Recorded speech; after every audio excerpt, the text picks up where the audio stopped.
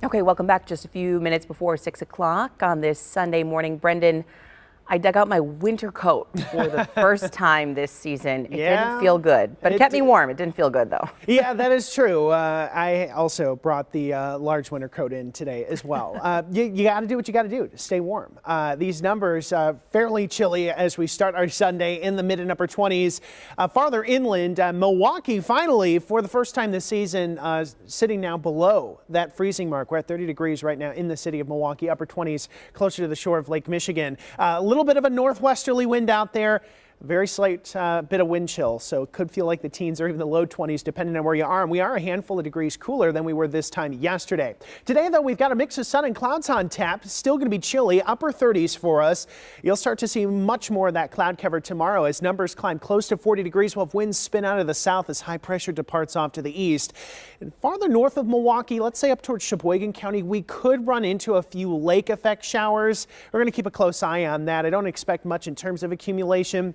But just with winds coming off of Lake Michigan, that is something we'll have to watch out for. It's Tuesday to Wednesday. That'll be our next best opportunity for some accumulating snow. Snow showers, and yes, an opportunity for a wintry mix. What we know now is that this is looking like a low-end event, 1 to 3 inches of accumulation.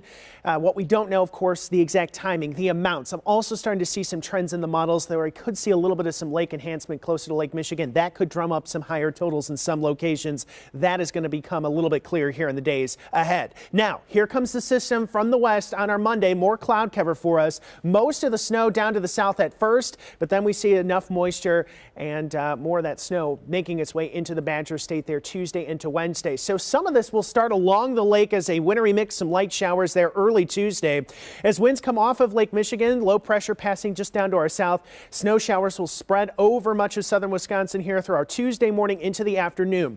Again, with winds off of Lake Michigan, we could have some heavier pockets in here. We'll be watching this very closely, and this will continue into our Wednesday. Again, a lot of this kind of very scattered, and our models, I'll start this at about Monday night into Wednesday. Again, broad brush 1 to 3 inches of accumulation. This is going to change. Just going to tell you that right now, even in about the next 24 hours. So stay tuned.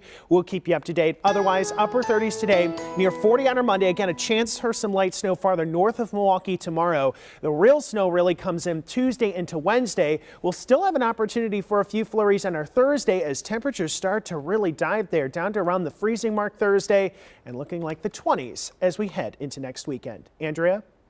20s. It is that time of year. Wow. Too soon, though. Thank you, Brendan.